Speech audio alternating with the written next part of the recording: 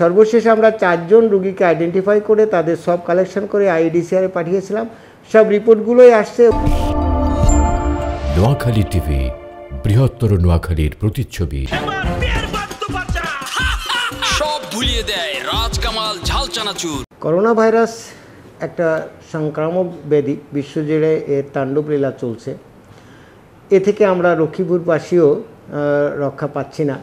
আমরা বিভিন্নভাবে এই করোনা ভাইরাসের যে তাণ্ডব সেটাকে আইডেন্টিফাই করে যেন আমাদের লক্ষ্মীপুরকে ইনফেক্টেড না হয় বা লক্ষ্মীপুর সেইভাবে করোনা ভাইরাসে অ্যাফেক্টেড না হয়, সে কারণে আমরা বিভিন্নভাবে কাজ করে যাচ্ছি। আমরা এতদিন ধরে যে কাজগুলো মোটামুটি করেছি সেটা হলো সরকারি বেসরকারি সকল হাসপাতালগুলোকে আমরা আলাদা সর্দি কাশির জন্য আলাদা আউটডোর স্থাপন করছি এবং যাদের সর্দি কাশি জ্বর গলা ব্যথা এই ধরনের সমস্যা নিয়ে হসপিটালে আসছে তারা আলাদা সেন্টার থেকে তাদের টিকিট তারপরে চিকিৎসা ঔষধ সরবরাহ করা হচ্ছে, যাতে করে তারা অন্য সাধারণ রোগীর সাথে মিশতে পারছে না বা মেশার সুযোগ পাচ্ছে না। এছাড়া অধিকাংশ ক্ষেত্রে আমরা যে কাজটা করেছি, যাদের সর্দি কাশি এবং জ্বর এগুলো নিয়ে যারা ভুগছে তাদেরকে আমরা আলাদাভাবে বলে দিয়েছি যে আপনারা হসপিটালে আসার দরকার নেই। আমাদের প্রত্যেক হাসপাতালের যে ইমার্জেন্সি নাম্বারগুলো সেগুলো আমরা বিভিন্নভাবে ফেসবুকে তারপরে বিভিন্ন মাধ্যমে সবার কাছে পৌঁছে দিয়েছি, যেন তারা বাড়িতে বসে এর সাধারণ চিকিৎসাগুলো পেতে পারে। নিতান্ত যদি ডাক্তার দেখানোর প্রয়োজন না হয় তাহলে হাসপাতালে আসা তাদের প্রয়োজন হচ্ছে না। আমরা আমাদের হসপিটালগুলোতে পার্সোনাল প্রোটেকশান যে ইকুইপমেন্ট এটা আমরা পর্যাপ্ত রেখেছি। সকল সরকারি বেসরকারি সব চিকিৎসা স্থাপনাগুলোতে আমাদের এই পিইপি যথেষ্ট পরিমাণে আছে। আমরা প্রথম থেকেই পার্সোনালি যখন আমরা বুঝছি যে এই জিনিসটা আমাদের লাগবে, বিশেষ করে আমাদের হেলথ সেক্টরে যারা সার্ভিস দিবে বা সার্ভিস দিচ্ছে তাদের প্রোটেকশানটাই আসল। আমরা যদি তাদেরকে বাঁচিয়ে না রাখতে পারি তাহলে আমরা সবাই ভুগব। যে কারণে আমরা চেষ্টা করেছি প্রথম থেকেই এই পিপিইটাকে যেন অ্যাভেলেবেল থাকে, যখন প্রয়োজন তখন আমরা পাই। আমরা সরকার থেকে বেশ কিছু পিপি পেয়েছি এবং সেগুলো অধিকাংশই ওয়ান টাইম ইউজ, এগুলো খুবই ভালো এবং প্রায় 100% প্রোটেকশান দেওয়ার ক্ষমতা রাখে।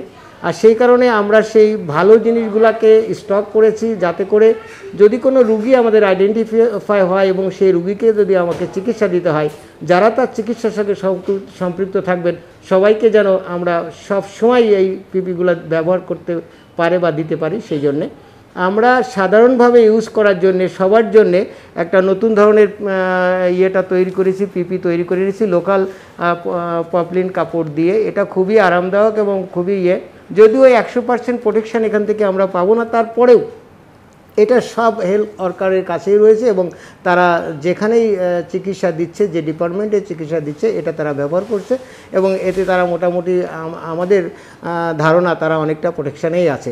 এবং পিপির যে অপতুলতা বা এর যে অভাব আমার জেলাতে কোথাও নাই এবং আমরা কাউকে এই অভাব রাখি নাই এখনও পর্যন্ত। আমাদের যে কারখানাতে আমরা এটা তৈরি করছি তাদেরকে বলা আছে এরা কন্টিনিউয়াস তৈরি করার জন্যে, যতদিন না আমরা তাদের নিষেধ করি, এবং আমরা প্রতিনিয়ত এটার সাপ্লাইকে রাখার চেষ্টা করছি যাতে আমাদের পিপির কোনো সমস্যা না হয়।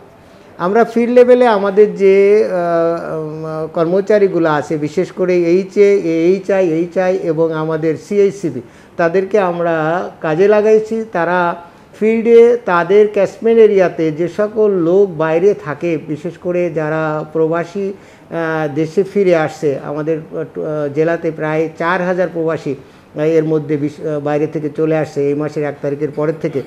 যেহেতু লক্ষ্মীপুরে অনেক লোকই বাইরে থাকে, তারা বিভিন্ন কারণে বাইরে কাজকাম করে খায়, তো সেই কারণে আমরা তাদের উপরে খুব নজর রেখেছি এবং আমাদের এখনও পর্যন্ত কোয়ারেন্টাইনে প্রায় 1400 লোক যারা বিদেশ থেকে আমাদের দেশে আসছে তারা কোয়ারেন্টাইনে রয়েছে এবং তাদের প্রতি আমরা খুব তীক্ষ্ণ দৃষ্টি রেখেছি। তাদের মধ্যে কারোর কোনো সিমটম আসছে কিনা, তাদের কোনো সমস্যা হচ্ছে কিনা আমরা প্রতিদিনই তার খবর রাখছি। এই কারণে এখনও পর্যন্ত আমাদের জেলাতে খুব বেশি কেস আমরা পাইনি যাদের কিনা করোনা হতে পারে, সন্দেহ হতে পারে এরকম। সর্বশেষ আমরা 4 জন রোগীকে আইডেন্টিফাই করে তাদের সব কালেকশন করে আইডিসিআরে পাঠিয়েছিলাম। সব রিপোর্টগুলোই আসছে এবং আল্লাহর রহমতে সব রিপোর্টগুলোই নেগেটিভ আছে এবং এখন আমরা যেটা লক্ষ্য করছি কোনো এরকম পজিটিভ কেসও বা সিমটম আসছে না যাদেরকে আমরা পরীক্ষা করার জন্যেই বলতে পারি কিংবা আমাদের পরীক্ষার প্রয়োজন মনে করি। তো সেদিক থেকে আমরা আশা করছি লক্ষ্মীপুর জেলা মোটামুটি সিকিউরড অবস্থায় আছে এবং লক্ষ্মীপুরে যারা এই করোনা ভাইরাস প্রিভেনশনের কাজে জড়িত আছে তারা খুবই কাজ করছে। আমরা সকল সরকারি হসপিটালগুলোতে আইসোলেশন ওয়ার্ড এবং চিকিৎসার জন্য আলাদা ভবন রেডি রেখেছি। আমাদের সদর হাসপাতালে 40টা বেড আইসোলেশন ওয়ার্ডে আছে এবং 40টা বেডের একটা আলাদা বিল্ডিংকে আমরা চিকিৎসা সেন্টার হিসাবে রেখেছি এবং সেখানে সব ধরনের সুবিধা রাখা হয়েছে, পানির ব্যবস্থা, ভেন্টিলেশনের ব্যবস্থা, সেখানে শ্বাসকষ্টের জন্য যে নেবুলাইজার মেশিন লাগে, অক্সিজেন লাগে, এগুলো আমরা পর্যাপ্ত রেখেছি। এছাড়া হেলথ কমপ্লেক্সগুলোকেও আমরা 20 বেডের আইসোলেশন ওয়ার্ড এবং 5 বেডের চিকিৎসা সেন্টার আমরা রেডি রেখেছি। যে কোনো মুহূর্তে যদি কখনো কোনো লোকের প্রয়োজন আসে আমরা তাৎক্ষণিক তাদেরকে চিকিৎসা করতে পারবো এবং আমরা মনে করি তারা এখান থেকে আমরা তাদেরকে একটা ভালো সেবা দিতে পারবো।